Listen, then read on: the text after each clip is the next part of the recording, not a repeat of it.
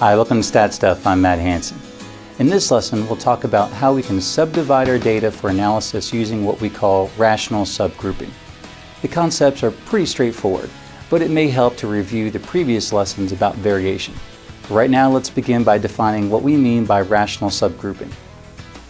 Well, rational subgrouping refers to the logical distinction of potential subprocesses that could exist within an overall process.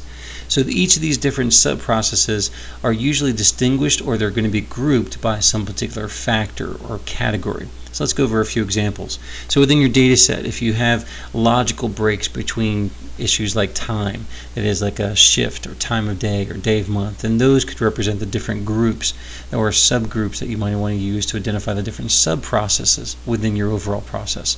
Or maybe by location, where you've got things broken out between country or some geographical regions or metro areas, or maybe wherever the native languages are. Those kinds of things could help distinguish natural subgrouping that you want to use. Also, maybe by different processes, where you're separating different processes or different methods of the same processes, where you're breaking each of the actual processes and where it's performed or how it's performed or the different types of implications of the process. Those things could represent some natural subgrouping that you want to reflect within your data.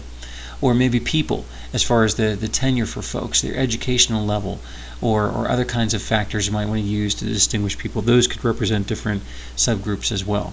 So how do you know if you're going to be needing any rational subgrouping? Well, special cause variation could reveal the need for rational subgrouping. If the same special cause tests tend to fail, then chances are that a subgroup could exist within the process. These refer to the special cause tests that we've gone over before in a separate lesson for looking at control charts and how you can test across 8 different possible tests. Well, in that way, if you happen to see that the same tests tend to be failing, then it could be a certain subgroup that naturally exists that you need to account for and treat as a subgroup when you're reviewing your data. So non-normal data can sometimes also indicate that some subgroups exist. A non-normal process may be caused by multiple or maybe overlapping normal processes. So what you could do is, from a normality plot, you can group your data points for each straight line in the plot to see if a subgroup exists. So as an example, if you have, again, a normality plot like this along a logarithmic scale, and you're plotting your data and looking at the data like this, it reflects a non-normal distribution, because we would expect a normal distribution to fall right on the straight line that it's trying to fit. Well, what we might do is we might see there's a certain portion of the data that tends to fall within the straight line, and we might call that a subgroup A, and another portion that does seem to fit a straight line, but it looks like it is different. Maybe this is a natural subgroup that we need to split apart from the other set of data. Now, this isn't always going to work perfectly every time, but it could be a good step for where you want to split your data between these subgroups. And the way you can test for that is, or how would you know if you've got the right subgrouping? Well, you can use an ANOVA or an HOV, which is also the test for equal variances test. These are the things that we're going to be going over in tools within the analyze phase. But you can use those kinds of tests to confirm if there is a statistical difference between these subgroups. So if you break it out in such a way as this, and then what you could do is identify that you call all these data points, call that group A, another one group B, or however you might want to distinguish between the two different groups that you've distinguished on here. And then you keep the subgrouping only if the statistical difference exists for the ANOVA and the HOV test. That is, if you have a low p-value between the subgroups. So you break these out between the two subgroups. You run, for example, the ANOVA test. If the ANOVA test comes back with a very low p-value, again, something that shows that there is a very low risk of proving that there is a difference between these values you're comparing, then chances are they really are separate groups after all.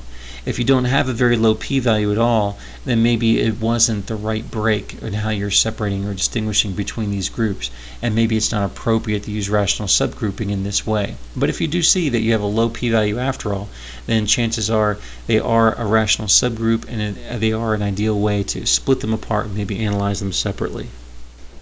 Alright, before we close this lesson, let's discuss how we can apply some of these concepts in a practical way. We'll try to identify at least 3 different metrics that you use in your organization that are using continuous values.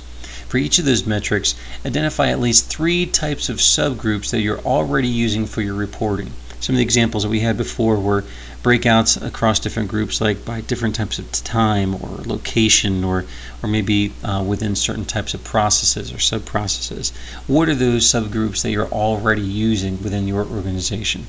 And then next I would ask, what are at least 2 other types of subgroups that are possible within the data, although it could be improbable that were realistic in how you would use it?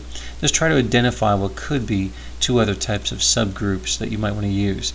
And then how can you confirm if that's a natural or rational subgroup that should be separately measured? What are some ways you can confirm whether those 2 new subgroups that you identified, if maybe they might seem improbable or unrealistic, maybe they really are? So how can you confirm whether they really are subgroups or not? Well, that wraps up this lesson. Check out StatStuff.com for many more resources that can help you achieve powerful results. I'm Matt Hansen. Thanks for watching.